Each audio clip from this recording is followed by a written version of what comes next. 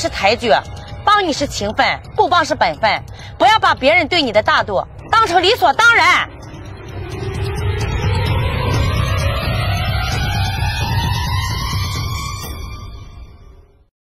哎，小妹妹，你怎么坐在这里啊？这里是施工现场，很危险的，是不是啊？哎，不是，你来这里干啥呀？我是来要工资的呀。要工资？要啥工资啊？你在这上班啊？不是，我爸在这里上班，我是替我爸来要钱的。这边工地欠我爸10多天的工资了。怎么可能呢？我们工地每个月的工资啊都是正常发放的，不可能拖欠员工的任何1分钱。你是不是搞错了？我没搞错，他这边就是欠我爸10来天工资没结，我就是来这边要钱的。你父亲叫什么名字啊？张大山。张大山？哎，李经理啊，咱工地上有叫张大山这个人的吗？哦，好像有一个，跟着那个刘工头干的。啊，对，就是他说的那个刘工头。我去找过他，他把我推给那个王经理了。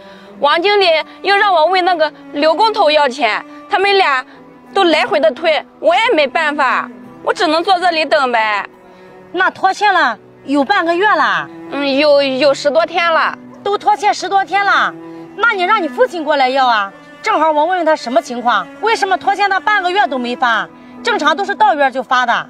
我爸他过不来呀，前2天被他同事叫了个120，直接拉去医院了。这事你不知道吗，大姐？啥情况？这是？我爸前2天在这个工地干活，上面不知道怎么掉下一块砖头，正好砸他头上了。现在我爸还躺在医院昏迷不醒呢。什么？有这事儿吗？是有这事儿。这么大的事儿，你怎么不告诉我呢？叔叔现在情况怎么样啊？他那边催着交医药费，等着做手术呢。可是钱不够，我实在是没有办法了，我只能上这工地来要了。你先别着急啊，我打个电话。你要相信我，大姐，我自己也出去筹钱了，问这个借，问那个借。你先别着急啊，我问一下啊。喂，刘工啊，你父亲叫啥？张大山。这个张大山的工资为什么不给他发呀？还有，这工地上出了这么大的事儿，为啥不告诉我呀？我们公司有明确的规定，不能拖欠农民工任何1分钱的工资。难道你不知道吗？我把这个工程包给你，是因为我相信你才让你干的。你看看你，这给我弄的什么事儿？不是，你还想不想干了？这件事你要是处理不好，你领着你手下的人赶紧给我走，知不知道？你父亲现在在哪个医院呢？就在县城里的那个人民医院。县城里的人民医院哪个科？脑外科。脑外科。现在你赶快去联系他，去找他，把这个事情给我处理好，懂不懂？要是处理不好，你就别干了。有你这么做事的吗？啊！现在立刻马上去。姐，那边现在什么情况？那工资什么时候能给呀？那啥，你别着急啊。我是这个工地的负责人，这个工程啊，我是包给那个刘工去做的。因为之前啊，我不知道这个事情，现在我知道这个事情了。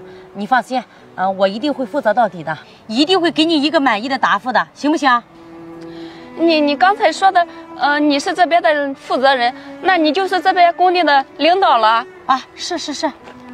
那姐姐，你既然知道这件事了，那你一定帮我解决啊！我求求你了，姐姐，一定帮我解决啊！啊，你先别着急，别上火啊。